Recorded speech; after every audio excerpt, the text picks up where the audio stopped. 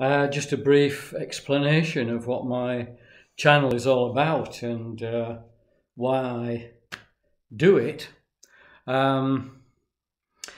What it's not is an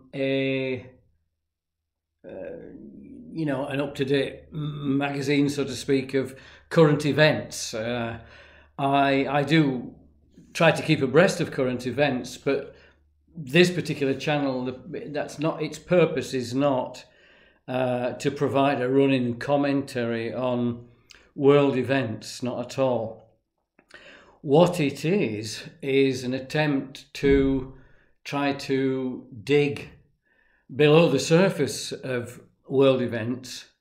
I'm speaking as an Englishman.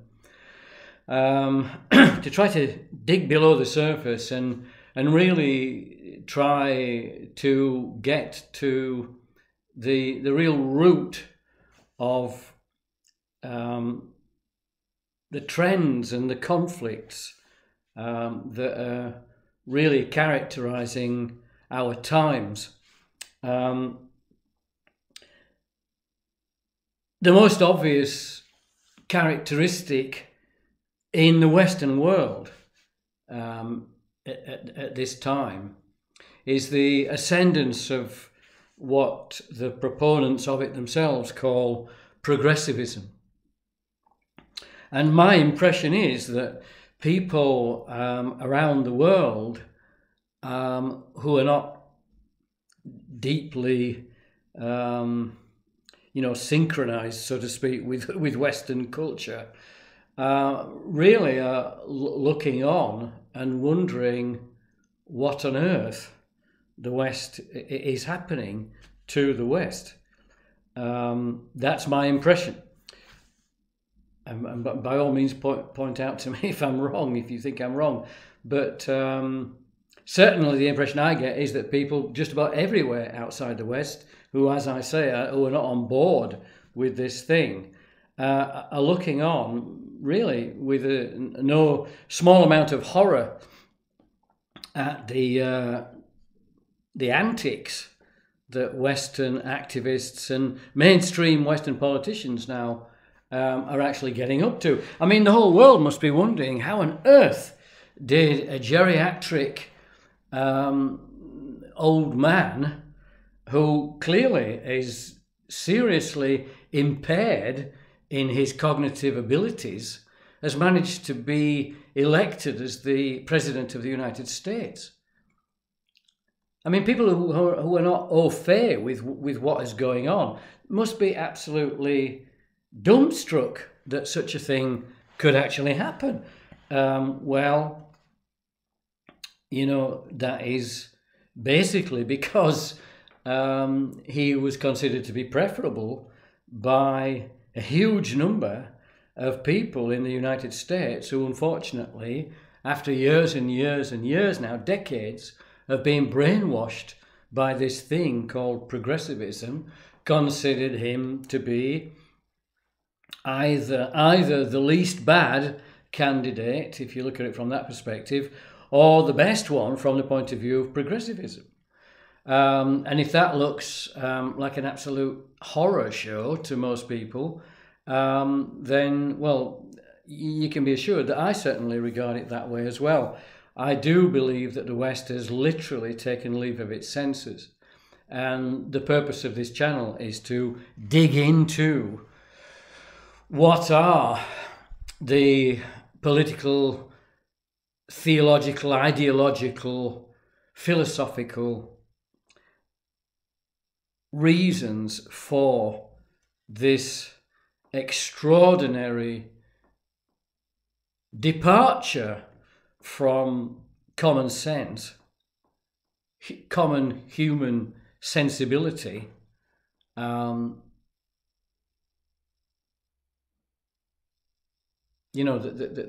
can make some sort of sense of it, and also give us some idea of how to fight back against it. So that's the purpose of the channel.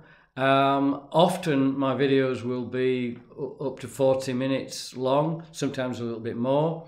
They just seem to naturally end up being that kind of length. I don't set out to make short, punchy videos, except on occasion. So it'll either be your cup of tea or it won't. The way that I view things is that if I sowed one very fertile seed, it would be better than sowing a million not very fertile seeds. And so I'm not looking for numbers, in terms of, the popularity of the channel. I'm not the slightest bit interested in that, but I would like you to share it with any friends or associates who you feel actually would be interested, not whether they agree with it, but whether they would actually find it valuable to go through this. I had one person commented that they didn't want to take a tour around my mind. Well, that's more or less exactly what this is, pretty much a tour around my mind, but not for the sake of it. I am very much plugged into this world, but I'm not a young whippersnapper. I've been around quite a bit. I'm nearly 70 years old now. I grew up during the Vietnam War period. I began my political orientation on the very far left, very much a communist. And as time went by, I realized that communism was not what I thought it was, and more came to take very seriously the values of what I would call conservatism. But what I mean by that is not necessarily what leftists would mean by that. I am not an uncritical supporter of capitalism. That's not my position at all. Nowadays, I tend to err towards the view that yes, capitalism does need to be controlled and limited, and the only way to do that is through politics. And I do believe in the organic nation, the validity of the organic nation and national politics. So if that makes me a nationalist, then I gladly plead guilty to being a nationalist. But I am absolutely not a national chauvinist. I believe every people has a right to their own nationhood. In the current case in Ukraine, I think it's, and by the way, I do apologize if at times I sound overly critical or offensive to Ukrainians. I certainly don't mean it to be that way. I do believe that Ukraine has an absolute right to defend itself, as any other nation does. But I do think that Ukrainians need a reality check, and I think they're getting a hell of a big reality check right now. And speaking as an English person, part of the United Kingdom, I am speaking from bitter experience. My own country is by no means as stable as we would like to think it is. We've had the Scottish referendum for Scottish independence. Northern Ireland remains a serious problem. The Welsh and even the Cornish frequently talk about wishing they weren't part of the United Kingdom. So, the Buddhist idea of karma very much applies to the UK. And so I am viewing the Ukraine from that perspective. To any Ukrainians watching, and I do have good Ukrainian friends, your nation is not stable. It's not stable if you try to make it exclusively like Ukrainian. You have serious differences between ethnic groups. The most obvious one being the heavy concentration of ethnic Russians in the eastern part of the country. Really, I do believe that you have fallen foul of Western propaganda and mischievous Western encouragement to believe that it was in your interests to join NATO. I do believe that the current condition of the Ukraine, 2 months into serious military conflict with Russia, is all the evidence that you need to realise that it was never in your interests to be a member of NATO. Never. And I would say the same to the Finns and to the Swedes. I think you are making a terrible mistake to abandon neutrality. Russia remains an absolutely major nuclear power, and it will continue to remain not only a nuclear power, but an ever-growing conventional power as well. And meanwhile, the United States is actually weakening in terms of its influence in the world. We are going to have a multipolar world, not a US-dominated unipolar world. And I do not believe people in the West have really gotten to grips with that future reality yet. I think people in Ukraine were badly misled, and I think people in Finland and Sweden right now are also being very, very badly misled.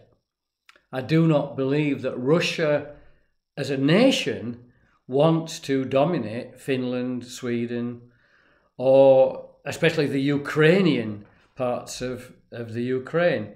I do think that Ukraine is very much a part of Russian history, and there's no way that you can get out of that. Any more than the Scots can get away from the reality that they are an absolutely integral part of British history. There are some things we just can't leave behind. They come with us wherever we go. And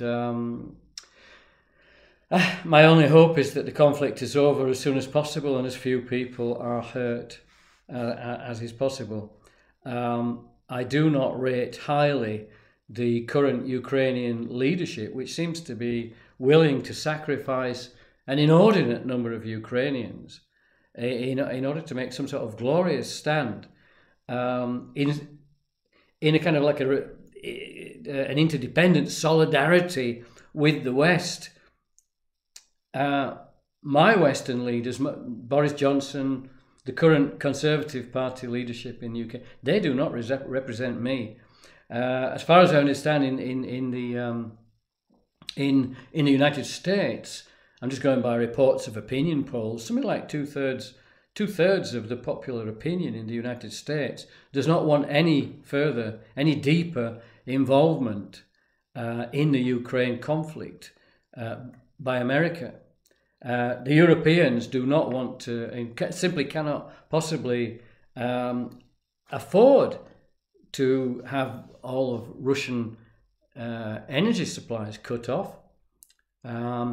It remains to be seen where this thing's going to go, but and obviously this is only a temporary introduction to the channel, but it just goes to show how much the Ukraine is dominating events at the present time. But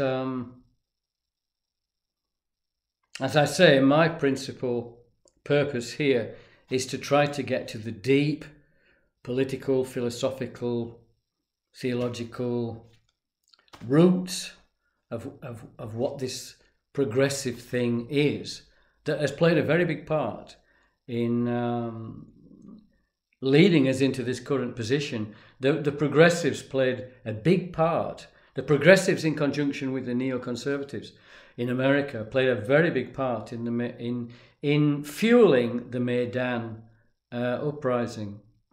And I do believe that the current events are a direct result of that uprising, and the ambitions, the nationalist ambitions which it gave rise to. There were overreach, massive overreach, with respect especially to the eastern part of the Ukraine, and this is the result. It's not just Russia invading the Ukraine. The ethnic Russians in the east of Ukraine did not want, no longer felt that they belonged in a Ukraine which was going to be dominated by the kind of ambitious, the nationalist ambitions that came out of the Maidan coup, the uprising in general. Anyway, I hope you enjoy listening to my reflections on these things and my investigations. And as everybody says, hit the like buttons because it's good for the channel. It gets it to be better known. And we'll leave it there.